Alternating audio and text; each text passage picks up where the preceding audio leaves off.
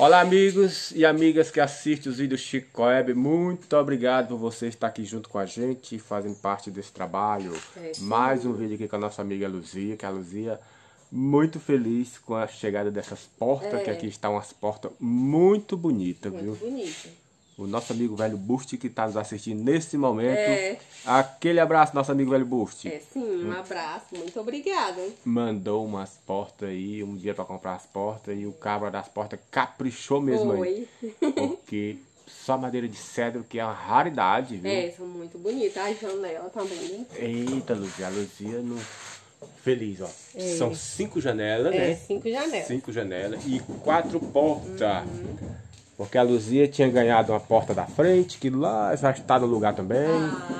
Com o dinheiro que a nossa amiga mandou também, ela comprou essa porta aqui do fundo. Outra porta. Que a Luzia tá com as notas tudo guardadas, né, Luzia? Sim. Eita, depois, tá tudo guardadinho. Depois a gente vai prestar conta com nossas amigas. Com certeza. Prestar conta com elas, com os amigos, que é pra...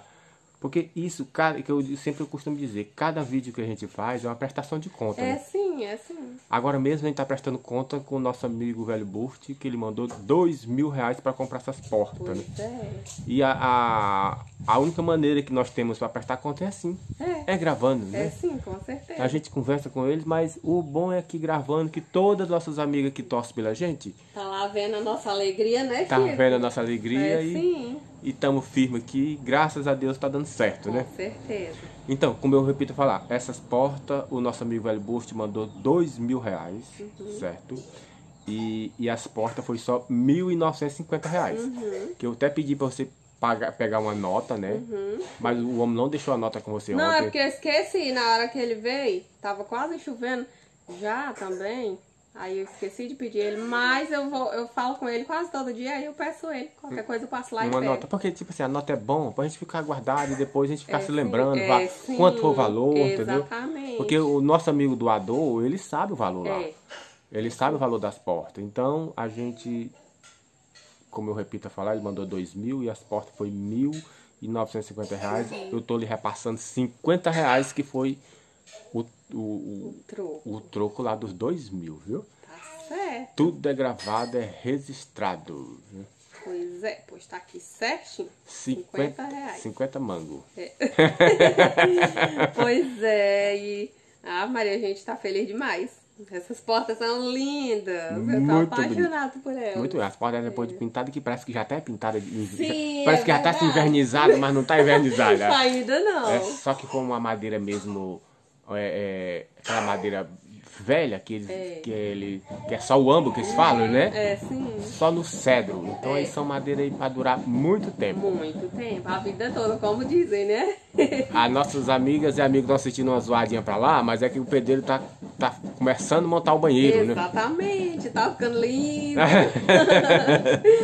E a gente, a gente tem muito a que agradecer, né? Nossas amigas, amigos que torcem pela gente. Exatamente. Mandaram doação pra tirar a Luzia daquela casinha. Com certeza, a gente é muito grato a todos. Muito grato mesmo. A gente não tem nem palavras pra agradecer. Essas pessoas, que não medem esforço pra ajudar a gente aqui, verdade, viu? E eu mesmo, eu sou muito grato de estar podendo participar de um trabalho desse, viu?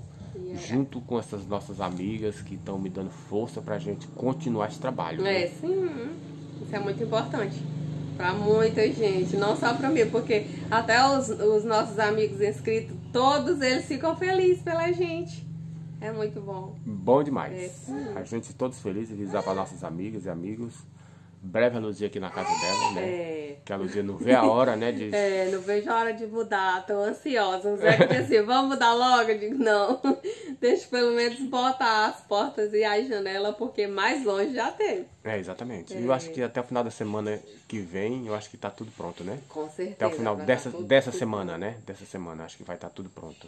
É pra estar tudo pronto. Tudo pronto. Vai dar tudo certo. E na próxima semana é a mudança. Sim, é o dia mais esperado. Exatamente, o dia mais esperado. E a gente fica muito grato por tudo isso. A gente fica muito. Eu mesmo ando muito feliz, viu? Eu sei. Você sabe disso, né? Sei, sim. Eu ando muito feliz, que eu torcia muito, não só por você, mas por todas as nossas amigas personagens, né? Eu torço que tudo dê certo pra elas, que todo mundo tem um sonho, né? Às vezes as pessoas não consegue realizar os sonhos, mas aparece esses anjos que vêm a fortalecer, né? É verdade. É uma benção muito grande. Cada uma ajuda que eles mandam pra gente, mandaram pra gente construir o nosso sonho, é muito grato. A gente é muito grato. É muito gratificante, tudo. né? Sim. É que nem o Zé tá ali nos ouvindo e disse, eita, rapaz, eu nunca ia ter condição de fazer um trabalho desse, né? Não ia mesmo, não. Não ia ter condição de fazer um trabalho desse, mas... E se fosse, ia demorar demais. Ia demorar muito, né? Ia demorar muito, porque viver com meio salário mínimo, né? E a família ia aumentando. E aí só esperança, né? Era só esperança, mas agora, graças a Deus, é um sonho que tá terminando de ser realizado. Terminando de ser realizado. Vamos embora mostrar um pouquinho o banheiro? Bora? Vamos, sim! Tá ficando lindo demais. É um banheiro top! A Luzia foi que escolheu o banheiro. O nosso amigo que mandou a doação, mandou ela escolher do jeito dela. Né? Eita, Luzia! Tá ficando muito bonito. Muito bonito, viu? Ali tá o nosso amigo Pedreiro, que também é amigo da gente também, né, não, meu amigo Carlos? Nosso amigo Carlos, que é amigo da gente também aqui, fica fazendo esse trabalho ali. Um trabalho muito bem feito dele, ó, viu? Pedreiro caprichoso mesmo, viu?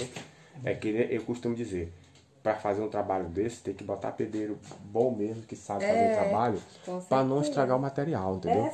Porque o material é tão caro e vem de doação, para depois a gente dizer, não, estragaram o material, lá ninguém fez nada por isso, né? Então a gente procura botar a pessoa responsável para isso realmente não acontecer. Que façam tudo com muito carinho, né? Com muito carinho, porque nós trabalhamos com doação. E as pessoas mandam esse dinheiro lá e elas ficam felizes de ver o trabalho feito, entendeu? Exatamente. Não, a pessoa depois tinha que quebrar, não deu certo, tem que quebrar. Já ia ficar alguma coisa perdida, né? Perdido, exatamente, aí não dá certo. Não dá não. Mas, graças a Deus, tem dado certo até agora e vai continuar dando certo, né? Vai continuar. Não é nosso amigo Pedreiro? Na hora. Vai continuar dando certo. É nosso amigo Carlos, que a gente praticamente viveu a infância toda junto, viu? Foi. Muito bom. Muito bom. Nós era tudo criança brincando, caçando passarinho, viu? Era aquele tempo de muita dificuldade, mas a gente tem saudade, né? Não é não, Carlos? É isso aí. De muita dificuldade, mas a gente tem muita saudade daquele tempo. Tempo de criança deixa muita saudade. Deixa saudade. A gente relembra muita coisa, viu? Tempo, a felicidade bem pertinho da gente, viu? Mas é assim mesmo. Exatamente. Pois é isso aí. Vamos encerrar aqui mais um vídeo. E a gente vai ficar por aqui. Alguns nossos amigos, o nosso amigo que mandou doação para nossa amiga Luzia, no próximo vídeo, viu? Sim. No próximo vídeo. Vai ser tudo registrado, não se preocupem.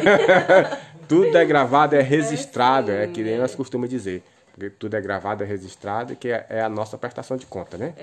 Logo, logo vamos gravar a nossa mudança de volta pra casa. De volta pra minha casa. Sim. Vai dar tudo certo. Não tinha um programa aí de volta pra minha casa? Tinha. Não, de volta pra minha terra, né? Tinha. Aqui vai ser de volta pra minha casa. Sim.